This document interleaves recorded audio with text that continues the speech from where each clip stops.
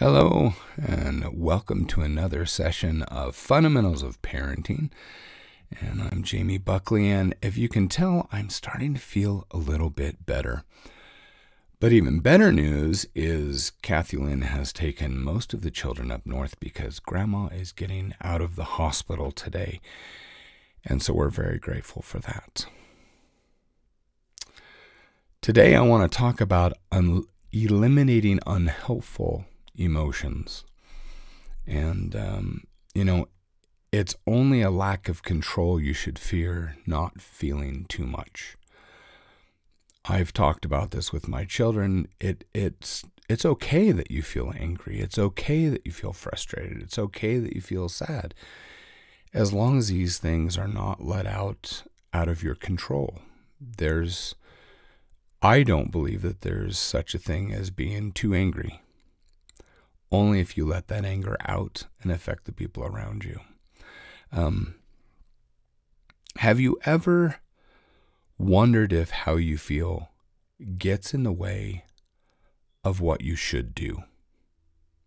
Because I know I have. We are creatures of emotion by nature. At least that's what I believe. But those very emotions can grant us strength to barrel through something difficult. But it can also hinder us from making the right choices at times. Emotions can taint perspectives, can even taint love. And if we're not careful, can be the cause of harm to our children. I have a little story for you. Many years ago, one of my children made some bad choices and got into trouble.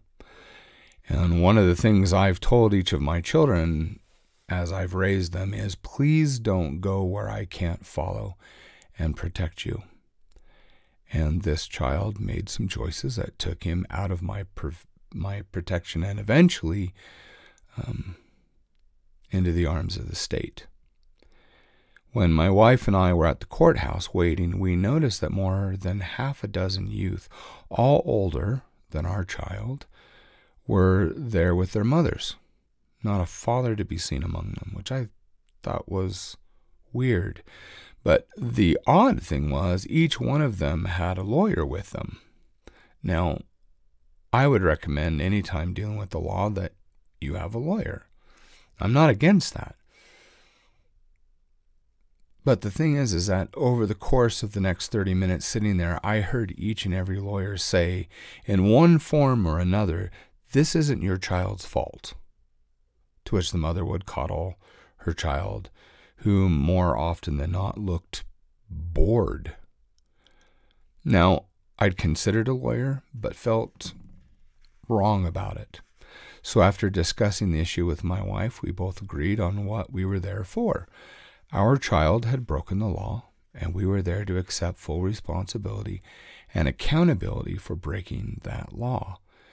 Yes, we felt a bit scared, a lot concerned, but our why defined what kind of parents we were and what we required of our children. And part of that was to be law-abiding citizens, people who took full responsibility for their actions, which came as a complete shock to the prosecuting attorney.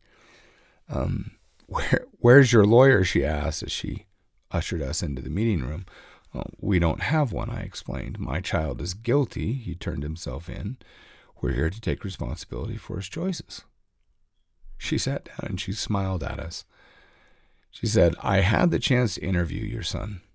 He's not like the kids out there. He was so proper. Yes, ma'am. No, ma'am. Please. Thank you. And he confessed everything. She leaned forward then. He doesn't belong here. I'm convinced he's a good boy who made a bad choice, so I'd like to help. And she did just that. Our son was placed in a wonderful program that we couldn't afford, free of charge by the order of the judge. Our boy graduated with flying colors to the standing ovation of the courtroom led by the judge himself. Successes like these and youth like you are why those of us in this courtroom chose this profession, he said, beaming at our child. Then he turned to the caseworker. Is there any reason why the state should not return full custody of this young man back over to his parents? The caseworker shook his head. Your Honor, there is nothing the state could do that the Buckleys couldn't do 10 times better. They're parenting rock stars. And I have to admit, I think that's the nicest compliment I've ever received. Now, the why. Parenting is an emotional business. You love your kids. We worry about our children. We experience pain and anxiety over these lives we brought into the world. But our why also helps us to keep our emotions in check so we can do the right things for the right reasons. Sometimes, even when it goes against everything we actually want. And that's an important thing to consider. There are times where you need to do the right thing because it's the right thing.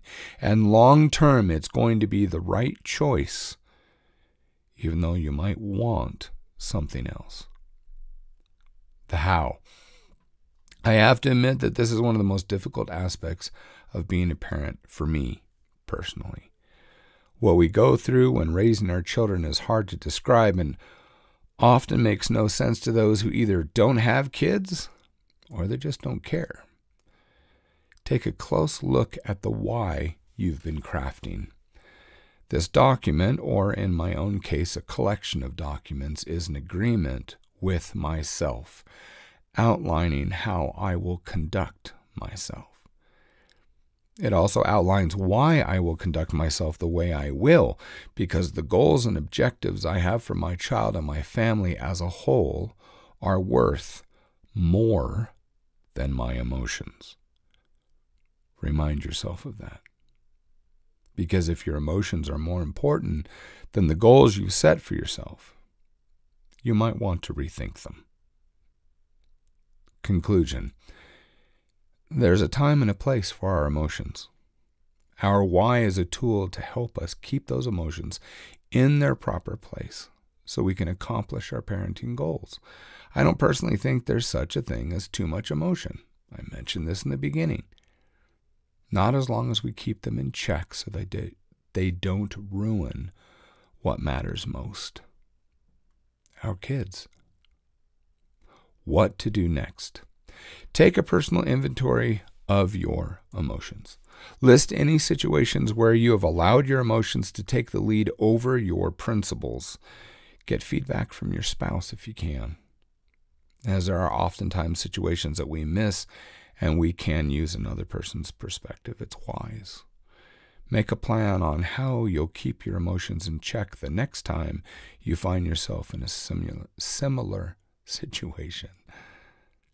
You've got this. You can do this, and it's worth it. Please think of 2 to 3 people that you can share this with and let them know about this podcast, these videos, and this blog. And we'll see you next time.